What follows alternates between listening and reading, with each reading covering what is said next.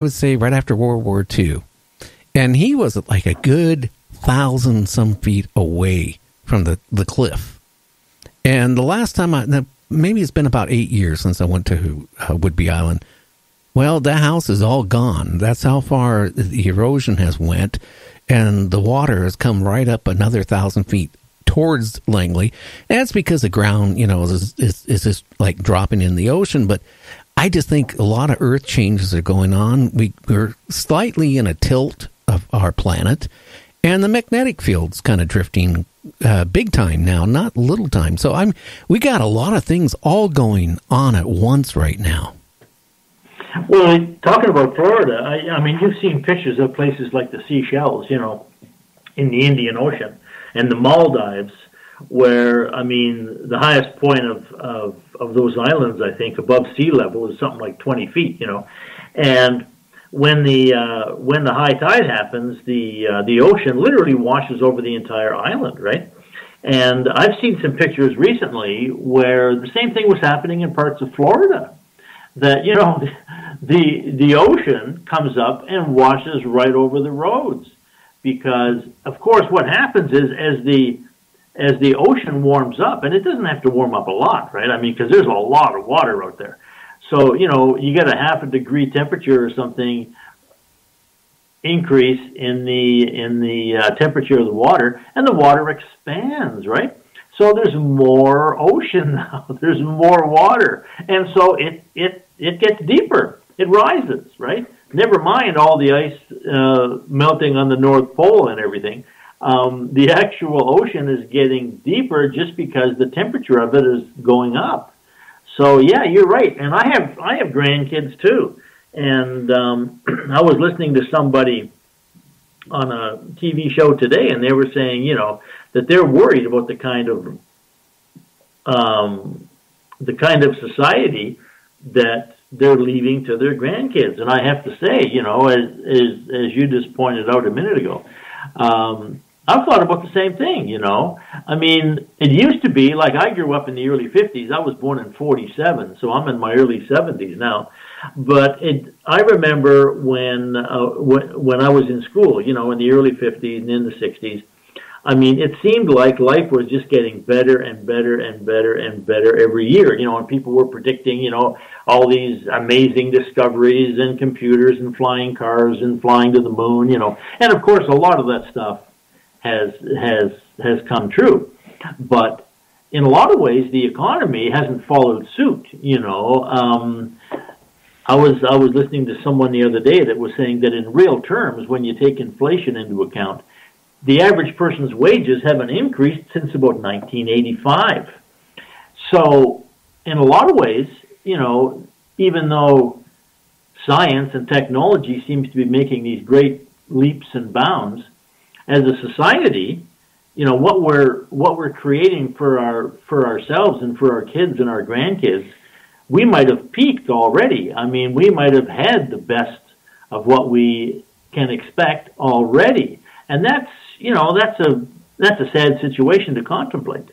Well, young people, since you were a professor and all that stuff, and we talked about, young people and their education and not learning and stuff.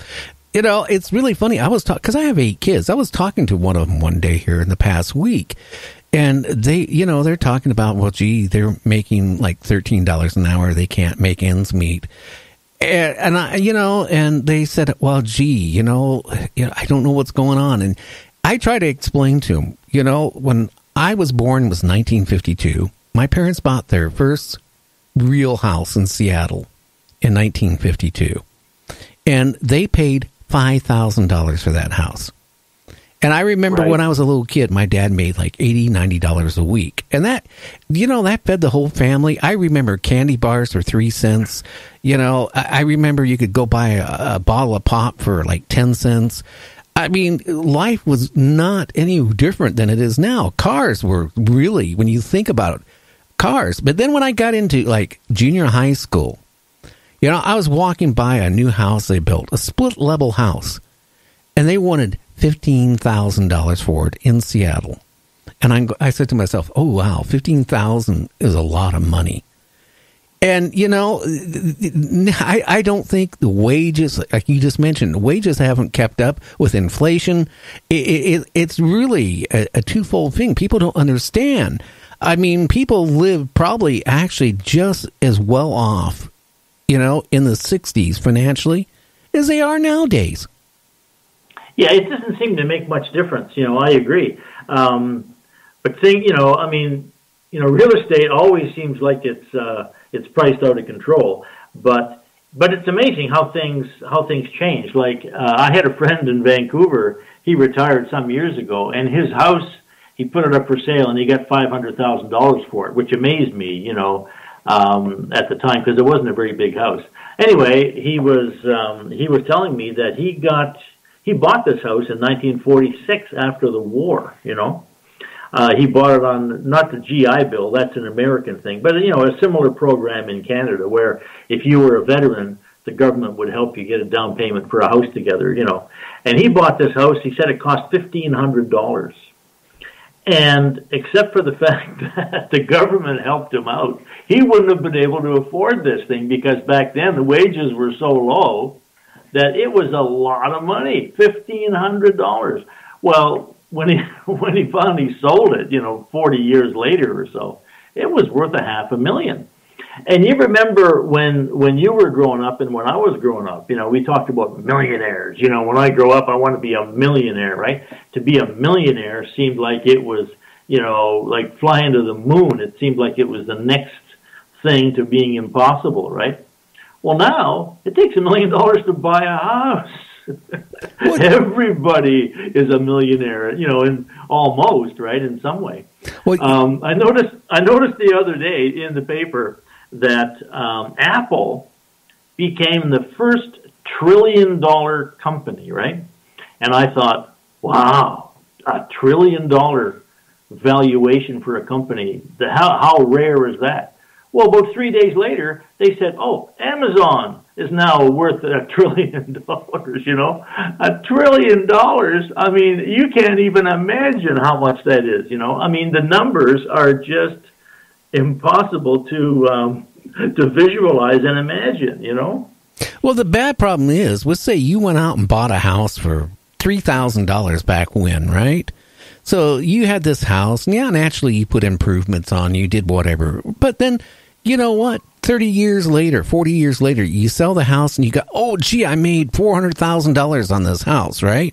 Now, you go out and you want to buy a house again, right, in a different area. Guess what? You're paying almost the whole profit you made, you're going to pay it to buy another house. Exactly. So you didn't really accomplish anything.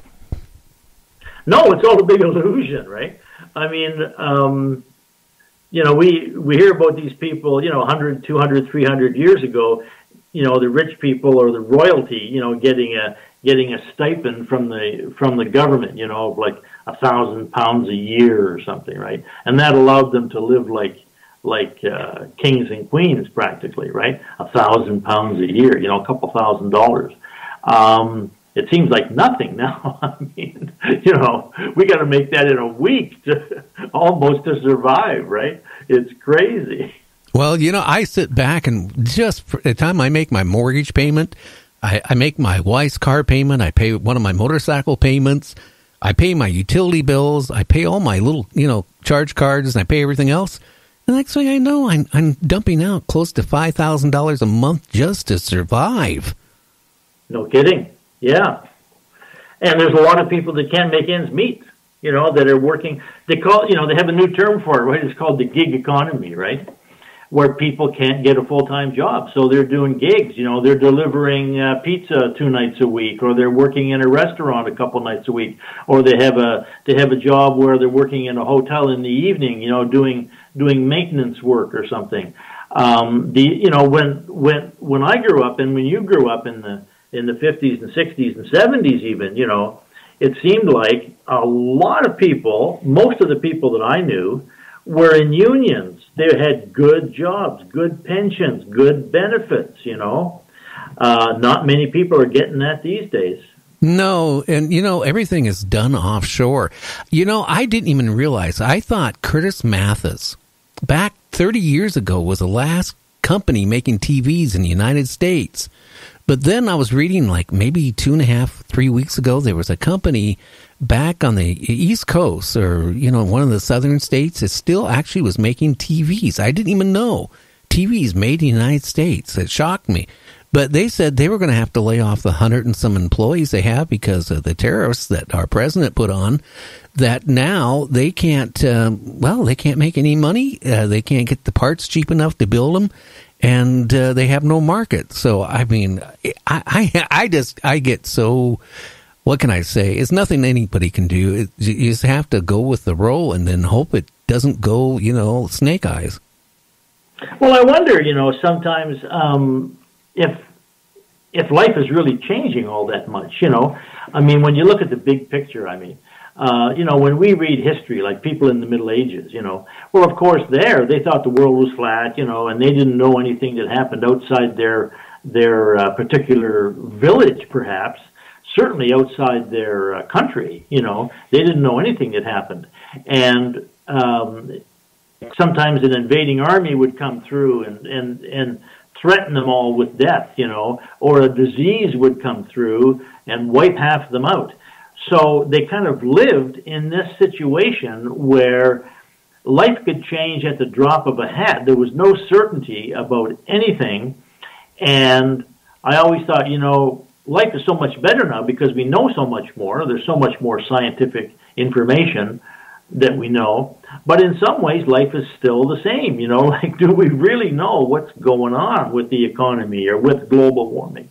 Global warming or something like that. I mean, it almost seems in some ways that we're living the same kind of life, that the things that really affect us, by and large, we can't control. No, that's the whole problem. I hate to say it, I'm not going to get political, but I mean, it just hasn't got any better, and it's not going to get any better, and when they talk about like fake news, like the news media is giving fake information, well, probably the fake information they're giving out is probably what they're getting from the government. Yeah, this is really amazing. I remember not too long ago when the internet started up, right? I mean, when's that, 15 years ago or something? It seemed like it was just so amazing because all this information now is available just at the click of a mouse, and I couldn't imagine any downside to having too much information. Well, what we've seen this year, of course, is that there is a downside to it because there's so much information out there now, and especially, someone like you being in the media, you realize that there are so many media channels now. There's MSNBC and there's Fox News and there's, the New York Times and, what some people are calling fake news. And, of course, there has to be fake news out there, but which is fake? I mean, is it the stuff that I'm reading? Is that the fake stuff? Or is it the stuff that somebody else is reading? It's really hard to tell. And the whole thing with Facebook and all these media channels, is that something that I certainly didn't foresee, and a lot of people didn't foresee, is the fact that now people can basically read whatever information they want to read, and they can have a completely different mindset and a completely different philosophy than I've got, and yet their point of view gets supported because they're watching different channels than I am. They're reading different online e-zines than I am, right? So it's like, is there more information or is there really less information? It's really hard to tell. Well, I think they go out and they purposely give information to contradict it, to basically hide what's going on. I mean, to debunk it. So I think there's a lot of people that are debunking it. In fact, one of my guests who's been on the show about 4 times is a former, he was a contractor with the DOD for like 13 years. And the stuff he was telling me that goes on really, really scares me because, I mean, everything you look at on your computer, everything you say on your phone, everything you say around a smart TV in your house, I mean, it's being recorded, and then, they can